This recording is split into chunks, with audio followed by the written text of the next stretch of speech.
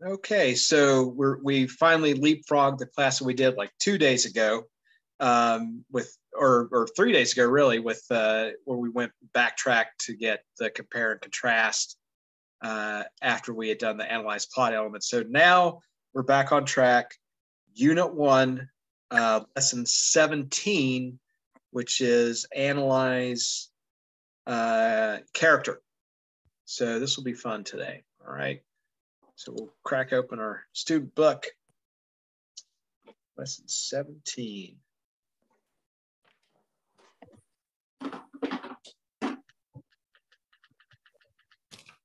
All right. And by the time we complete the lesson today, we will be able to describe physical traits of characters in a story, describe thoughts and actions of characters in a story, and analyze character to help understand theme and main idea. Right. So our little audio here. Characters are the fictional people that authors create in their stories. Authors bring characters to life by describing their appearance, thoughts, words, gestures, action, and other characters' responses to them. Understanding characters and why they do what they do can help you understand an author's main ideas and themes. Yeah, and we all have our favorite characters, right? Whether it's in film or television or a book.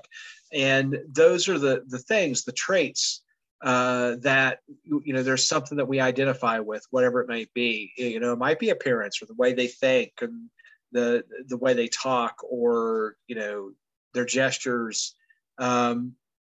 So it's something very relatable to us. We could think about characters that we enjoy watching or reading about, and think about the traits that they display and why we may. And same thing with villains, right? There's reasons we may hate a particular villain more than others because of maybe the way they talk or act, or the way they look.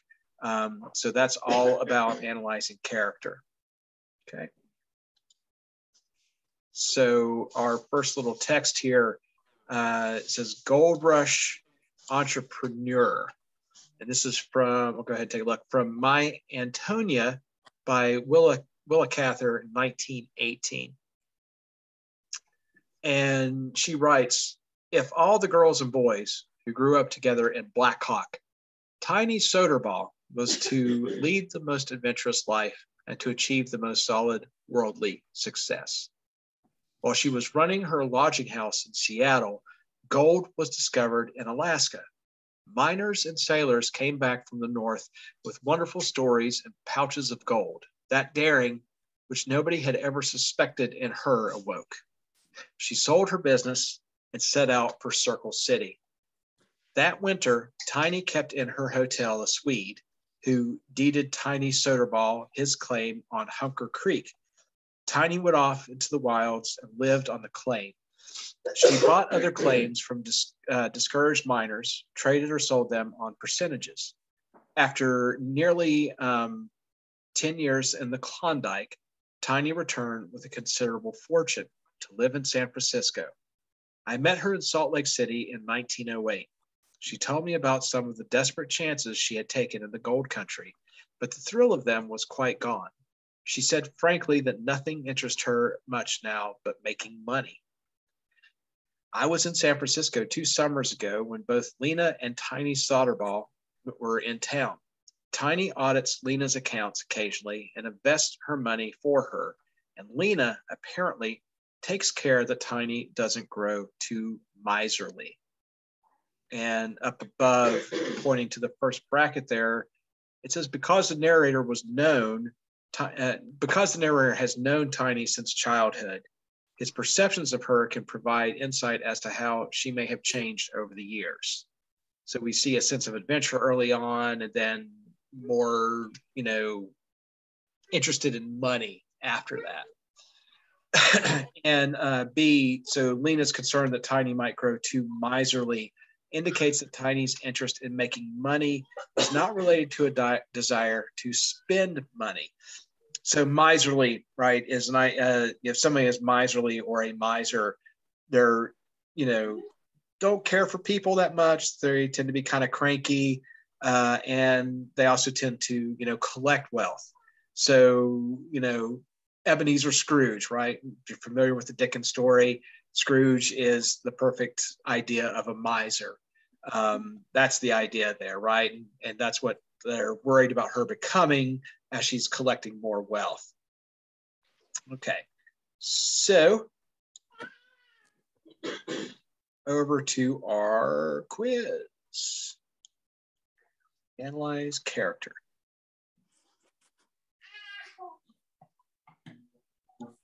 All right, open up the quiz here.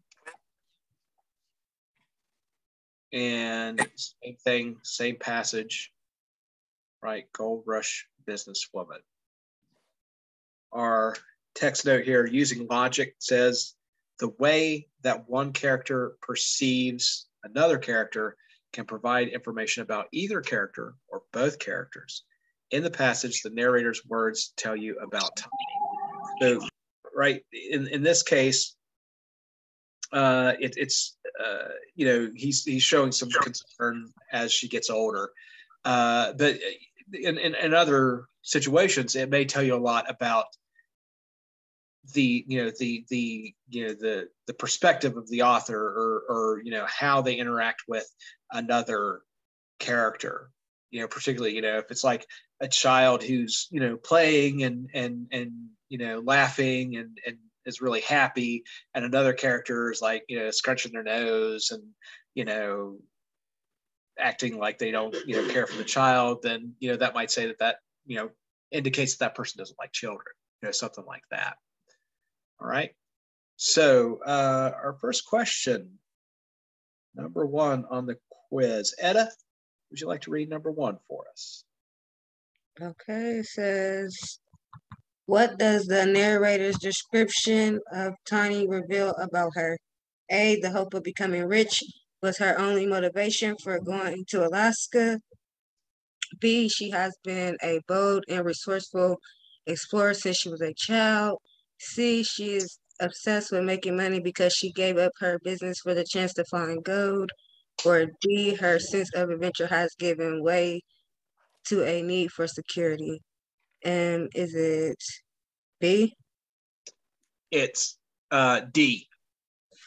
B's pretty close, right? Because she did have a bold, resourceful, well, not so much as a child, but as she gets older. So there was a sense there, but when she's an adult is when she actually, sells off her business to go look for gold and gets these claims on land. But D, we get both ends of it. So we see this transition in her character from someone who had a sense of adventure giving way to, to a need for security. So that's part of that miserly idea, right? Kind of hoarding your wealth and shutting people out. That's giving them a sense of security. D is in dog for number one. Okay. And we'll take some turns reading through. Oh, this is Edgar Allan Poe. So really famous piece here. Tracy, would you like to read the first paragraph for us? Yes. Careful preparations. It is impossible to say how first the idea entered my brain, but once conceived, it haunted me day and night. Object there was none. Passion there was none. I loved the old man. He has never wronged me. He had never given me insult. For his gold, I had no desire. I think it was his eye. Yes, it was this. He had the eyes of a vulture, a pale blue eye, with a film over it. Whenever it fell upon me, my blood ran cold, and so by degrees, very gradually, I made up my mind to take the life of the old man and thus rid myself of the eye forever. All right. So, yeah, this man is basically talking about his wanting to get rid of this old man, and explaining that it's not because, you know, I loved him and he never wronged me and he never gave me insult, and there's nothing that I desire from him. And you know, this is somebody that's falling into, you know, insanity, right? This is somebody that's troubled, and you know, the old man has this weird eye, and that's what's causing him grief, right? He can't stand for the man to look at him with that eye anymore. So, and you know, consider the title here, careful preparations, as we look at the second paragraph. Grace, could you read the second paragraph for us? Okay. Now, this is the point. You fancy me mad. Mad men know nothing, but you should have seen me. You should have seen how wisely I proceeded, with what caution, with what foresight, with what dissimulation. I went to work. I was never kinder to the old man than during the whole week before I killed him.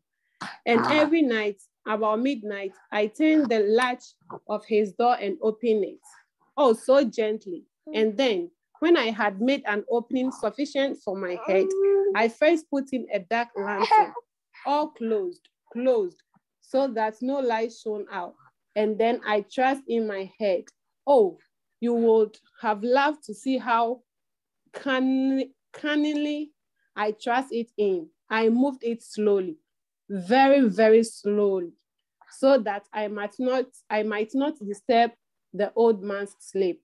It took me an hour to place my whole head within the opening, so far that I could see the old man as he lay upon his bed. Ha! Would a madman have been so wise as this? And then, when my head was well within the room, I undid the lantern cautiously. Oh, so cautiously, for the hinge creak. I undid it just so much that a single thin ray fell upon the vulture eye. And this I did for 7 long nights, and every night just at midnight. But I found the eye always closed, and so it was impossible to do the work, for it was not the old man who versed me, but his evil eye. And every morning when the day broke, I went boldly into his chamber and spoke courageously to him, calling him by name in a hearty tone, and inquiring how he had passed the night.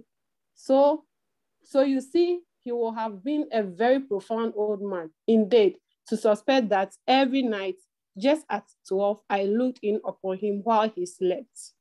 From the Telltale Heart by Edgar Allan Poe in 1843. Yeah, thanks. So it's, yeah, like you see this guy, right? He's losing his mind. He's checking in on this old man. He's taking him like an hour every night. He's creeping in. He's wanting to see if the eye's open. And then in the morning, right, he's concealing the fact that he's been spying on the old man and watching him at night by, courageously, he spoke courageously to him, calling him by name in a hearty tone, right? So coming into his room and like, hey, how was your night and everything, trying to mask the fact that he's, going to, do something horrible to the old man. You will go ahead and, Grace, read the question for us too. Okay. On the basis of the details in the passage, what relationship does the narrator most likely have with the old man? A, the old man is the narrator's father. B, the narrator takes care of the old man. C, the narrator is the old man's employer. And D, the narrator is the old man. A, the narrator and the old man are longtime enemies. Is it C or B? B. We get the impression right. B is a boy that the old man or the narrator takes care of the old man, right? There's some, don't really have enough to say that's his father, there does seem to be some type of connection there, but and we don't really hear anything about employment, right? He actually alludes to that. He's like, I don't have any need for his gold, and he says that he loves the old man, so they're not enemies. So B as a boy, right? He must be taking care of the old man. Okay. And question 3. Christiana, could you read question 3 for us?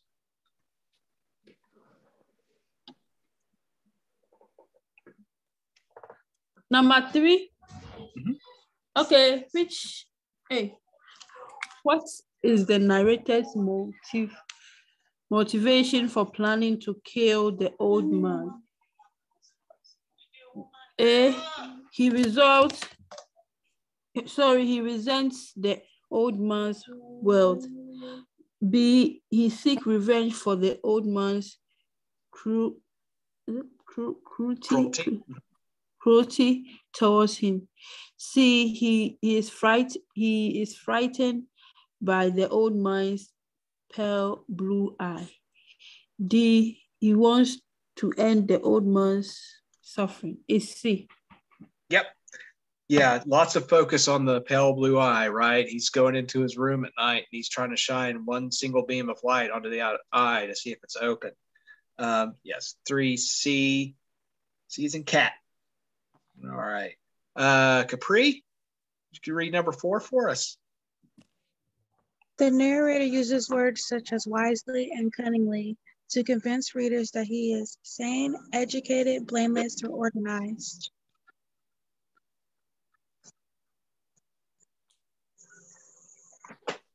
I want to say organized. It's sane. Sane. Yeah. Wisely and cunningly. So right, he's trying to explain to the reader, explain to the observers there that his actions, the way he's methodically moving and doing all these things, that he's acting this isn't the the behavior of somebody who's gone absolutely Fruit Loops, right? But in fact it is. So, but that's the thing about crazy people, right? Crazy people don't know they're crazy.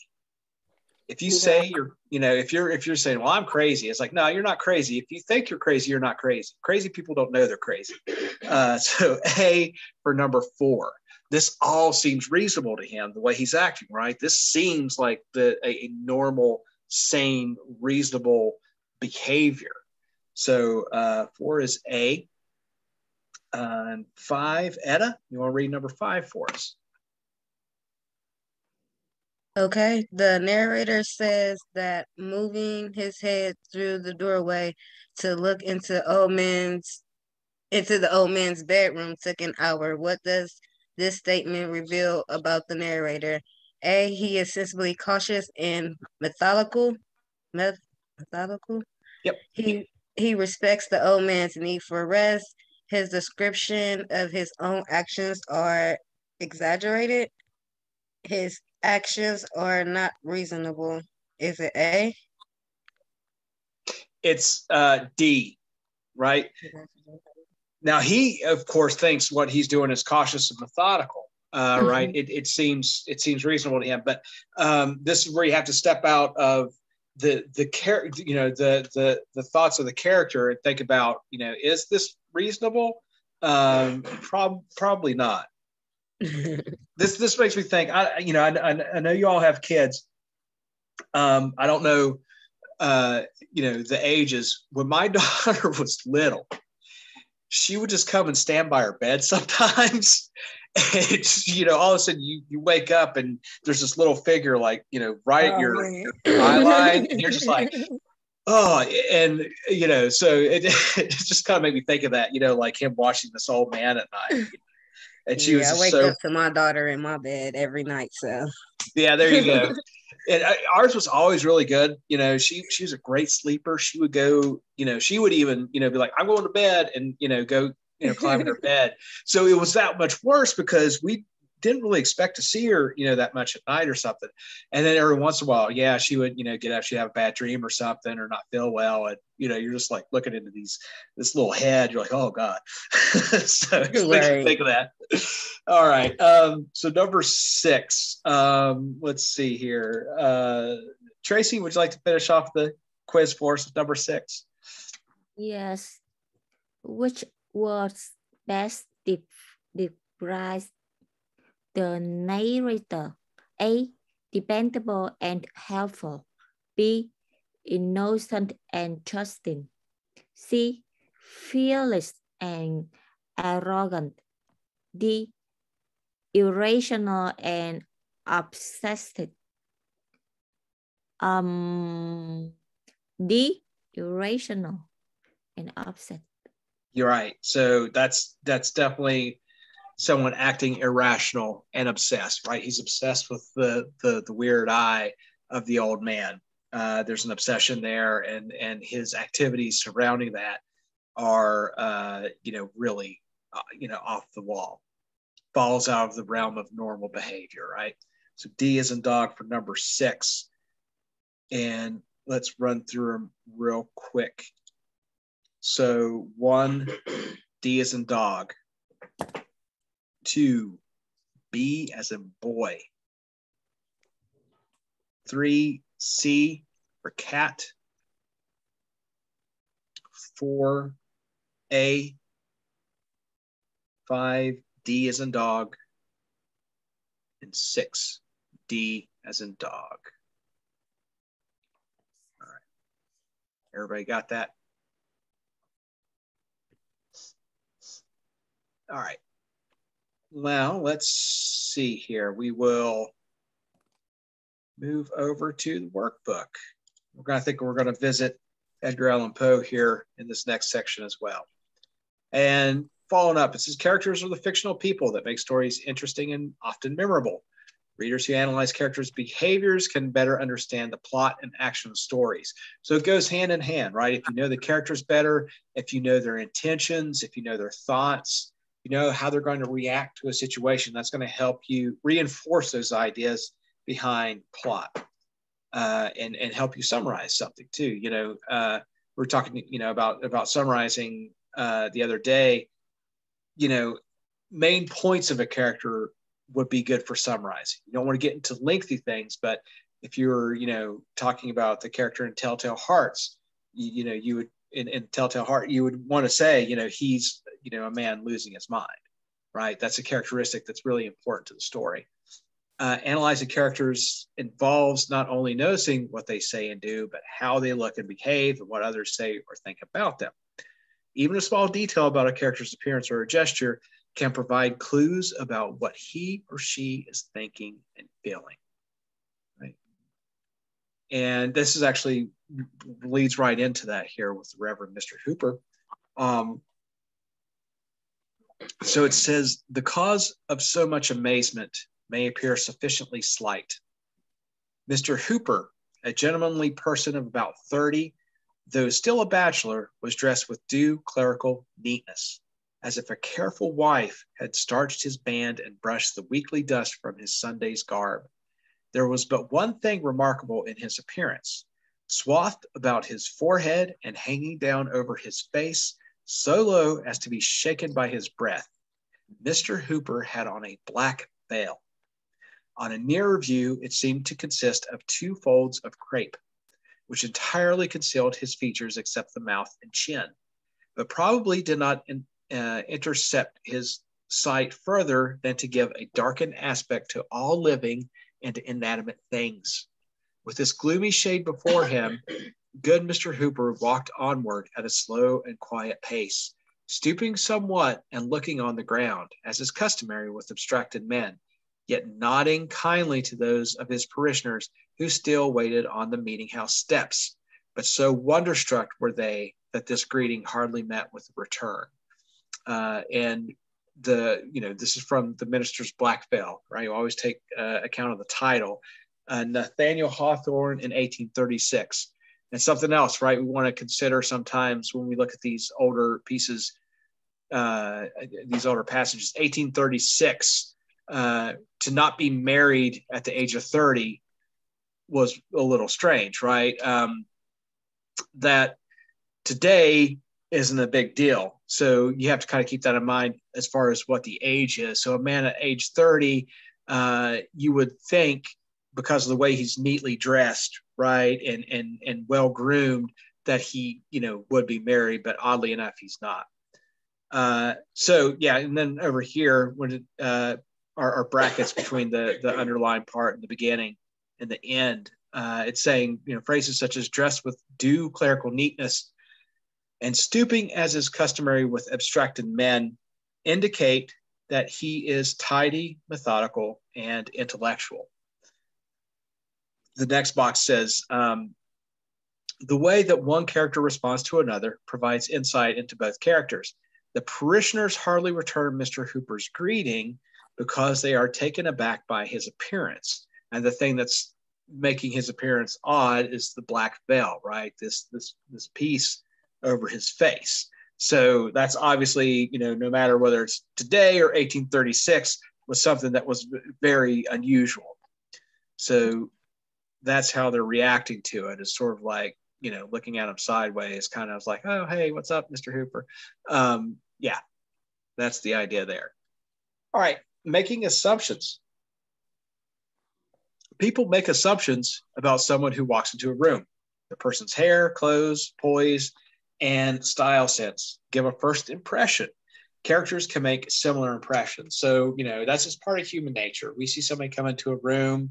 There was a great SNL sketch a few years ago. It was Chance the Rapper, and he's playing a judge, and it's like a people's court situation.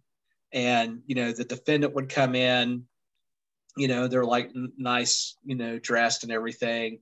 And then like some dude would come in, he's wearing like some garish, like, a purple suit with like a checkered tie or something. He would make like bang the gavel and go guilty just based on appearance.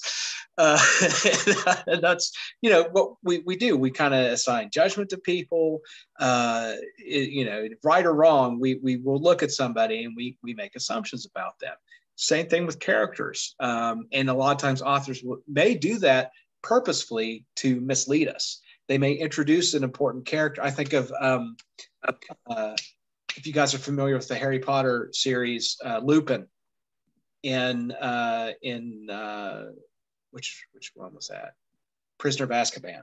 And they're on the train together, and Lupin is all hunched in a corner, and he's this kind of shadowy, dark figure. And, Harry, Hermione, and Ron are on the train in the same car with him, and they're kind of, what's going on with this dude? And it turns out he's, one of the heroes in the long term, but she introduces him as this kind of, shadowy character sitting in a corner. So it may also be to mislead. And those are, again, really, great devices that authors will use. Okay, so our first question, Christiana, would you like to read number 1 for us? Okay. According to the description of the way Mr. Hooper dressed and walked, he seems awkward and strange. B, neat and reserved. C, self-conscious and shy. D, troubled and unfriendly. C. So B, yeah, B as in boy. He was neat, reserved. Now that can be somewhat shy, right, or self-conscious. You could think of somebody as being reserved, as a little bit, standoffish, not necessarily wanting to interact with other people. But definitely his appearance, everything we see about his appearance is that he's well groomed. He looks like he's married, like his wife is taking care of him, as it's implied in 1838 or whatever this was written. So B as in boy for number 1. All right. In our same passage, Grace, would you like to read question 2 for us? Okay. Which statement best confirm that Mr. Hooper's veil has a chilling effect on his appearance? A, he looks down at the ground as he walks. B, the veil completely conceals his eyes. C, parishioners do not return his greeting. And D, the veil is the only remarkable thing about him. D. C. Yeah, C is in cat, right? Parishioners do not return his greeting. So we know that, you know, that he's walking out with this, wearing this veil, and the parishioners are kind of like, you know, he's saying hello to him, and they're just sort of, hi. You know, it's distracting. It's you know, not setting well with them. C or number 2. And the appeal of Nick. So we'll swap out here. Everybody get a chance to read a little bit. Capri, would you like to read paragraph 1 on the appeal of Nick? Sure. It is difficult to convey in words the charm that Nick possessed. Seeing him, you beheld merely a medium-sized young mechanic in reasonably groomed garage clothes when working, and in tight pants, tight coat, silk shirt, long visored green cap when at leisure. A rather pallid skin due to the nature of his work, large deft hands, a good deal like the hands of a surgeon, square, blunt-fingered, spatulated. Indeed, as you saw him at work, a wire-netted electric bulb held in one hand, and other plunged deep in the vitals of the car on which he was engaged. You thought of a surgeon performing a major operation. All right. Yeah. And so one of those words, right, don't encounter much, spatulate. You can, you know, use your context clues there, right? We're talking about square, blunt fingered, spatulate. Spatulate basically means like broad at the end, rounded and broad at the end, like a spatula, right? That's sort of the root of the word there. So just to, you know, think about, especially when we're talking about descriptions of people and stuff, you come into an unfamiliar word. Edo, you want to read the second paragraph for us? Okay. All this, of course, could not serve to endear him to the girls. On the contrary, you would have thought that his hands alone, from which he could never quite free the grease and grit, would have caused some feeling of repugnance among the lily-fingered, but they somehow seemed always to be finding an excuse to touch him. His tie, his hair, his coat sleeve, they seemed even to derive a what is it? Vicarious? Vicarious. Vicarious thrill from holding his hat or cap when on an outing. They brushed imaginary bits of lint from his coat lapel. Okay. Yeah. Vicarious is sort of like living through someone else's experience. So they're kind of living in his world by holding his cap, that kind of idea. And anyone take a guess what lily fingered in this context would mean? Dainty, soft-fingered women. Yeah, soft finger. That's excellent. Delicate, right? So you know, this guy's. It's an interesting character setting up, right? It's somebody who's a grease monkey. He works in a garage, but the way he goes about it, you know, shows that he's very technically minded. And then we're gonna, you know, in a minute here, you'll see how this wraps up. I'll read the little one here. It says, "No, it can't be classified. This powerful draw he had for them. His conversation furnished no clue. It was commonplace conversation, limited, even dull." Tracy, would you like to read the last paragraph? His unconcern should have infuriated them, but it served to pique. He wasn't actually as unconcerned as he appeared. but he had early learned that effort in their direction was unnecessary. Nick had little imagination, a George's selfishness, a tolerantly contemptuous, likely for the sex naturally. However, his attitude toward them had been somewhat embittered by being obliged to watch their method of driving a car in and out of the ideal garage doorway. His own manipulation of the wheel were nothing short of wizardry. Okay, and so what we're looking at, right? We see a physical description of him in the first paragraph, and you know, sort of how he goes about his job. We see how others react to him, right? He's, you know, women are attracted to him. That's very obvious. And then finally, sort of, you know, more of an internal description of him, and maybe how he kind of thinks about himself, and you know, more of his behavior, you know, more of his personality. Not, you know, not a exciting person, really. What, you know, anyone says his conversations furnished no clue. It was commonplace conversation, limited, even dull. Not that he's dull, but, you know, his conversation seems to be. And then other ideas, you know, had little imagination, a gorgeous selfishness, tolerantly contemptuous liking for the sex. So that's an odd phrase, right? When it's talking about the opposite sex, a tolerantly contemptuous liking. So he likes women, but there's some sort of barrier there. All right, so a little drag and drop activity here. So we're picking the most likely to contribute to Nick's appeal to women. So why does Nick appeal to women?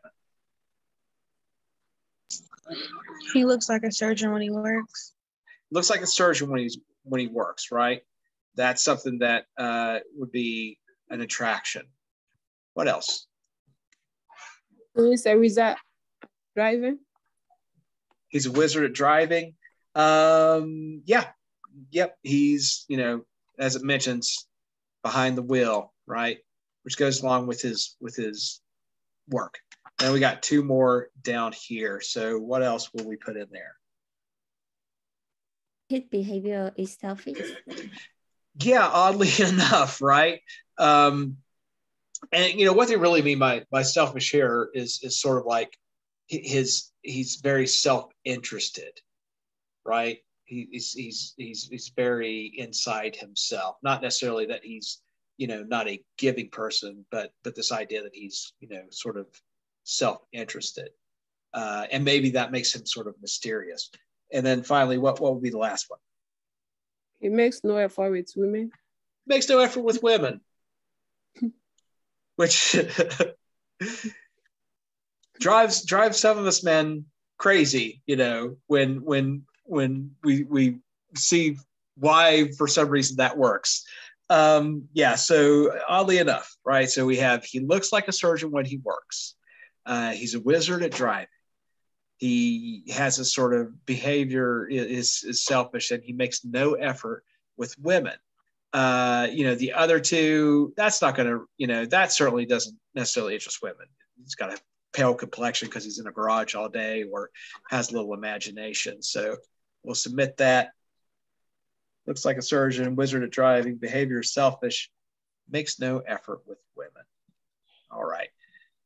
Oh, and now we're back to Edgar Allan Poe. So let's see, let's switch it up a little bit. Christiana, you want to read the first paragraph? We'll swap through here as we go. Okay. A visit from the police. As the bell sounded, there came a knocking at the street door. I went down to open it with a light heart, for what I had I now to fear.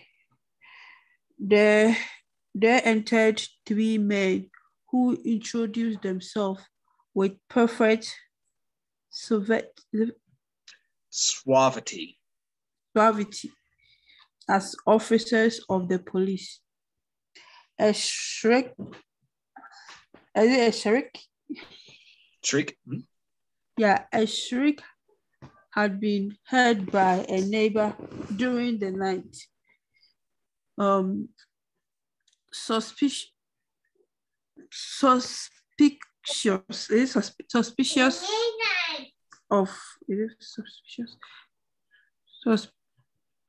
of foul play had been aroused. Information had been logged at the police office, and the officers had been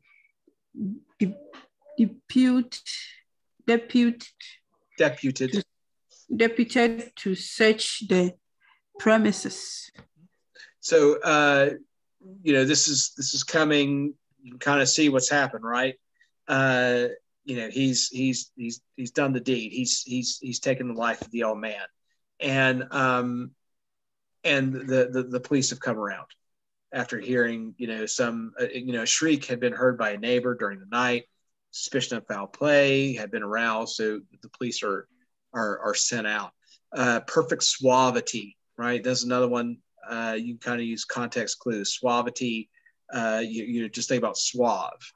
So they're cool. They're they are coming in with a sense of confidence, right? They're chill.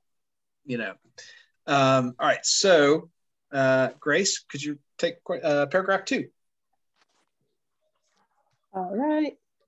I smiled for what had I to fear. I bade the gentleman welcome. The shriek, I said, was my own in a dream.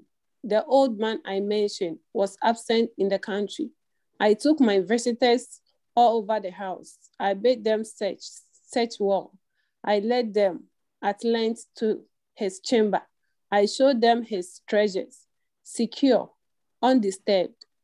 In the enthusiasm of my confidence, I brought chairs into the room and desired them here to rest from their fatigues, while I myself, in the wild audacity of my perfect triumph, placed my own seat upon the very spot beneath which reposed the corpse of the victim. All right. So now we're getting,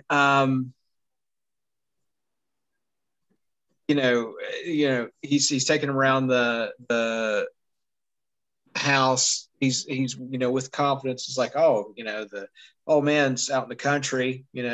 Come around. You can see there's nothing amiss here. Well, there's all his belongings. Everything's in order, and even putting him down in the room. Place my own seat upon the very spot beneath which reposed the corpse of the victim. So he's setting them in the room where he has buried the old man under them. That's how confident he's feeling at the moment. But we'll see if that continues. Etta, you want to take paragraph 3?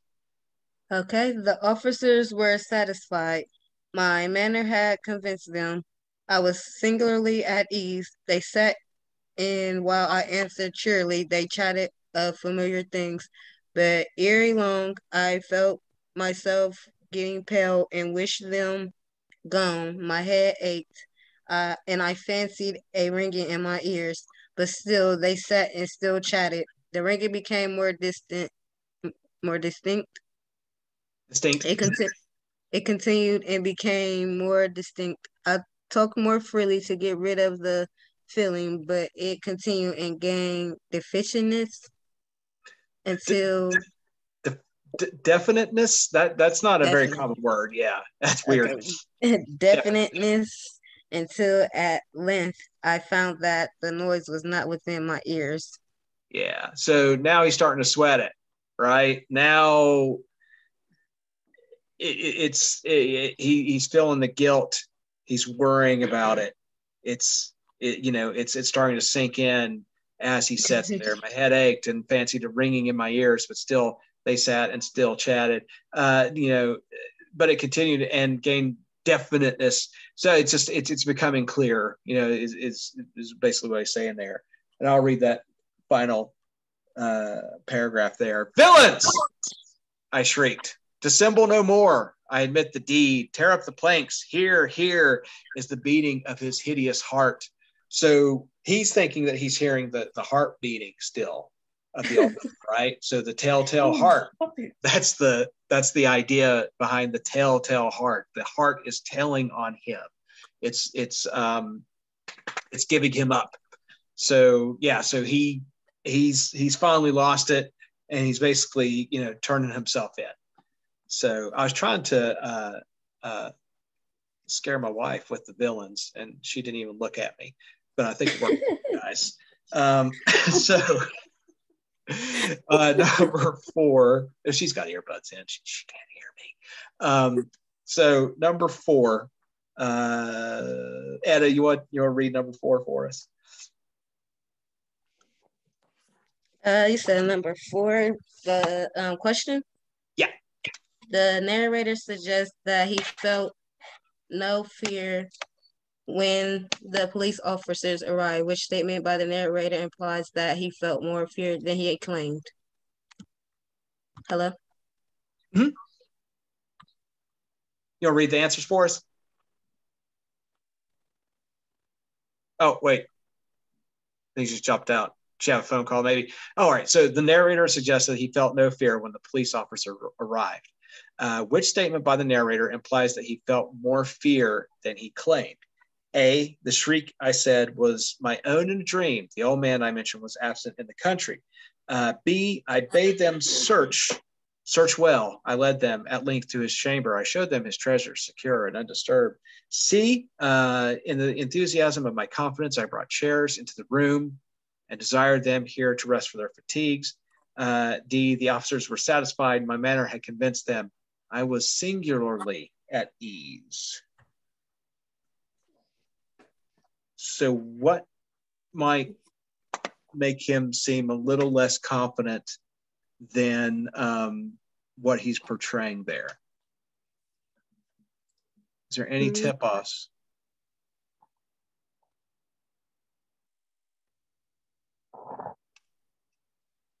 Anything? Is it D? It's D. Yeah, D is in dog. Yeah. So it's kind of pointing to singularly at ease, right? It's that word that's saying, the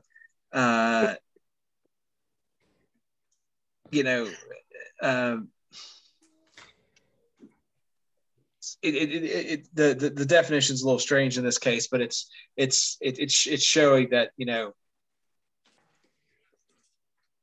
for the moment, right? At right now he's okay, but it's tipping off that there might be problems as he goes. Tracy, you want to read number 5 for us? Yes. The police officers rest and chat of familiar things.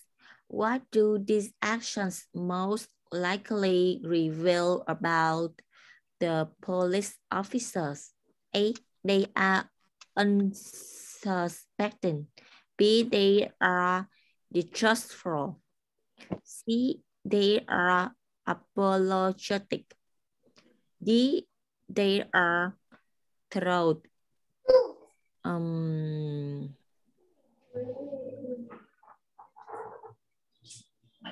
A, they unsuspect. Yep, A, right? They're unsuspecting. They're very casual at this point, right? They're just talking among themselves. They're relaxed. He's pulling it off. He's going to get away with it. But he's going to give himself up. But yeah, A, they're unsuspecting at this point. Nothing seems amiss. And number 6, Christiana, you want to read number 6 for us? Okay.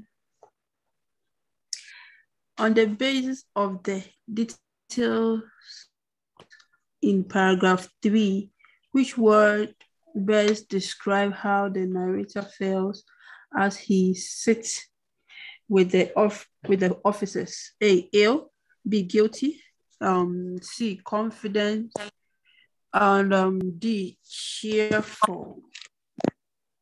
Is it A or B?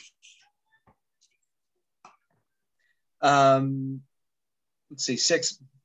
B, now he's starting to feel guilty as he sits with them.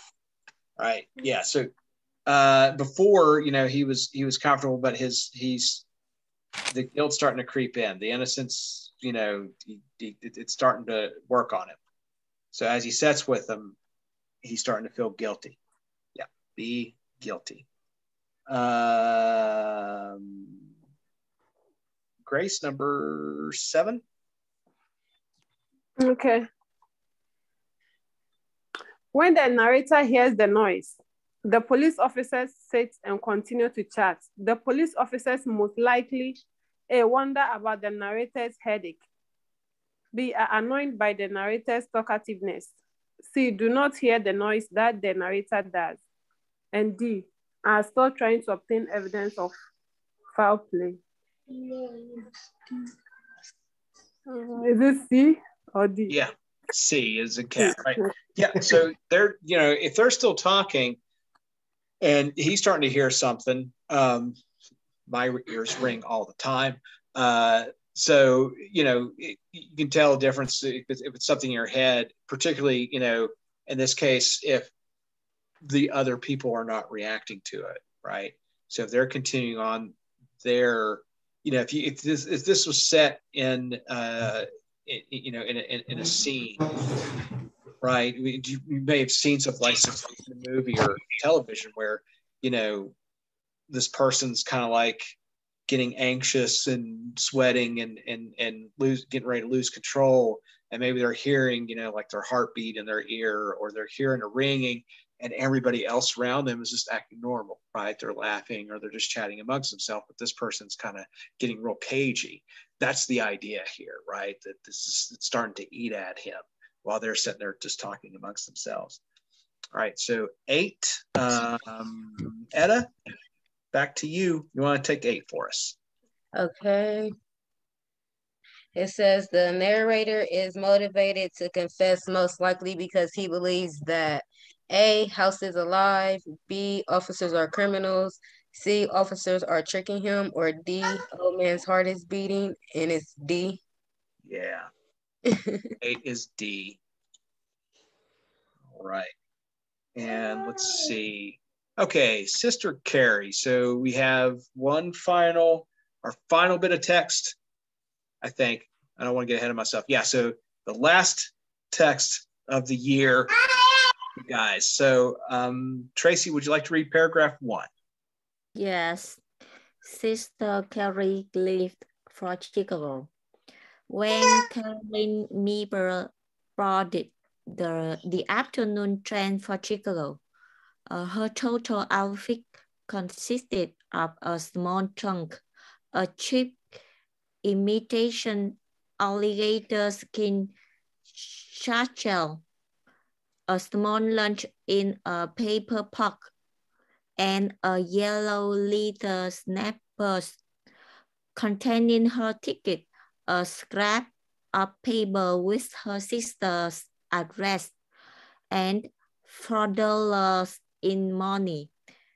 It was in August 1889. She was 18 and full of the illusion of ignorance and youth. Whatever thought of regret at parting characterized her thoughts, it was certainly not for advantage. Now being given up, a gush of tears at her mother's farewell kiss, a touch in her throat when the cars collect by the flour mill, where her father worked, a pathetic cry as the familiar green environment of the village passed, and the threat which bound her so lightly to the hood and harm were irretrievably broken. Okay. And Christiana, you want to do the next paragraph? Okay. Paragraph 2. To be sure, there was always the next station where one might descend and return. There was a great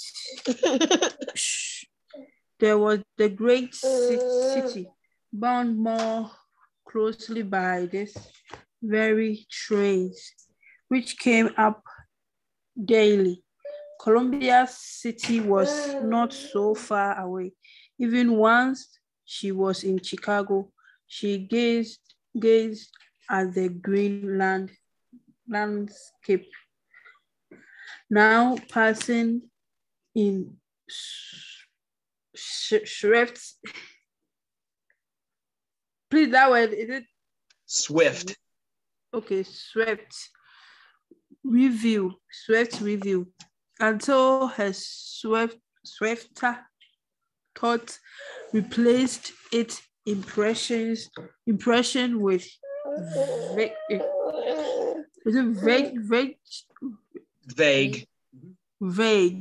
conjectures of what Chicago might be. Yeah. All right. Yeah. Vague conjectures is like, when you using conjecture, you're basically making assumptions. So vague assumptions of what Chicago might be. That's another way to put it there. Grace, last paragraph. Okay. Caroline, or Sister Carrie, as she had been half affectionately termed by the family, was possessed of a mind rudimentary in its power of observation and analysis. Self-interest with her was high, but not strong. It was nevertheless her guiding characteristics. Warm with the fancies of youth, pretty with the insipid prettiness of the formative period, possessed of a figure promising eventual shapelessness, and an eye allied with certain native intelligence she was. 2 generations removed from the immigrant. Books were beyond her interest. In the intuitive graces. Yeah, go ahead. I'm sorry. Intuitive. Yeah. Oh, okay. In the intuitive graces, she was so crude. She could scarcely toss her head gracefully. Her hands were almost ineffectual, and yet she was interested in her charms, quick to understand the keener pleasures of life, ambitious to gain in material things. A half-equipped little knight she was, venturing to reconnoiter a mysterious city and dreaming wild dreams. From Sister Carrie by Theodore Dreiser in 1900. Right. Yeah, and reconnoiter, that's the act of performing reconnaissance, right? Recon, might hear that a lot of in war movies and stuff. So out there investigating the city. Go ahead and read number 9 for us while you're at it. Okay.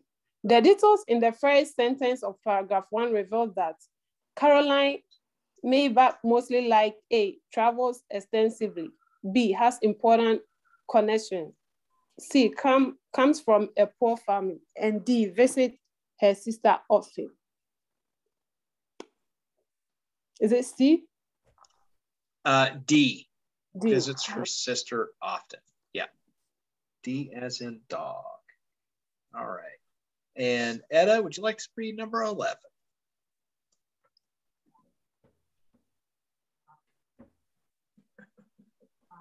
Hold on. You said number 11? I'm sorry. No, wait. I'm off one. I'm like at a 10. Number 9. Yeah, number 9 was C. I'm sorry. I was off my game there. 9 is C. Okay, so you're right. Yeah, it comes from a poor family. Oh, okay. Yeah, and yeah, we know that, like, the imitation alligator, stuff and all that. So sorry about that.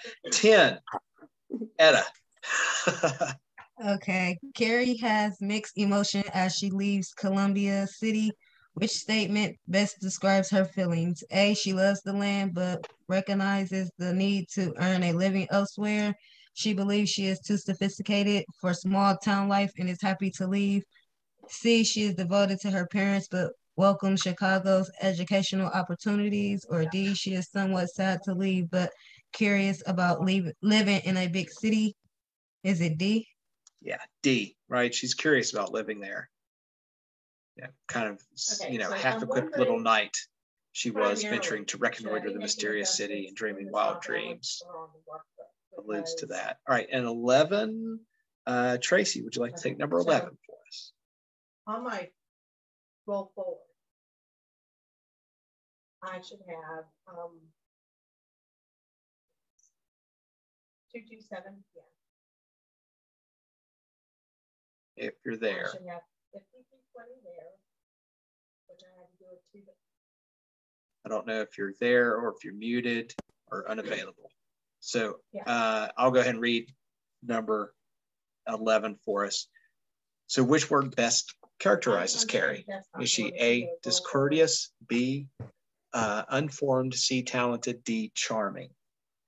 Is it D? Yeah, D, she's charming. Yep. Okay. And then 11, I'm sorry, that was 11. Wait a minute.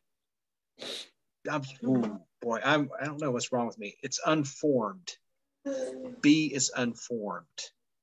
Or okay, yes. 11 is B as in boy, unformed. I don't know why I'm getting off here. Maybe I'm trying to rush through because I know we're at the end. She's not polished, right? Unformed is sort of not polished.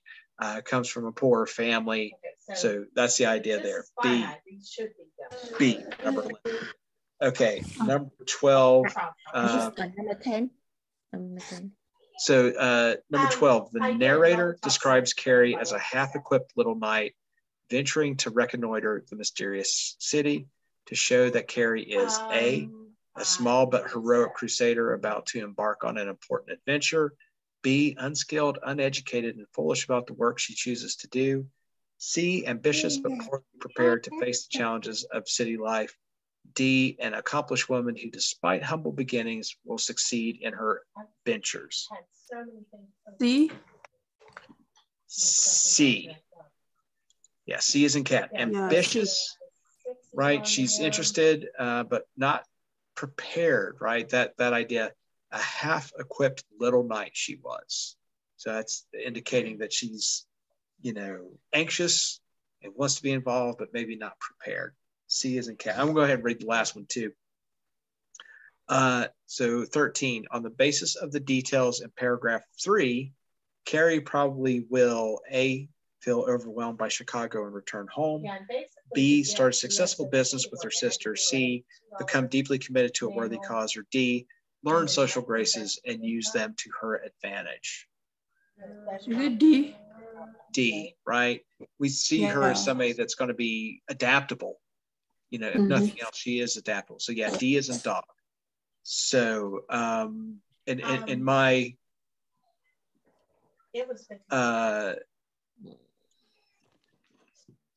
kind of messing up the numbers there. Does anybody need or missing anything? Answer. Yes, I missed number 10. 10 was D as in dog. So that had already been adjusted, but it was. Anything else missing for anybody? So I had to do an adjustment for that. Okay, so I'll take that as a no. Any questions about stuff from social studies or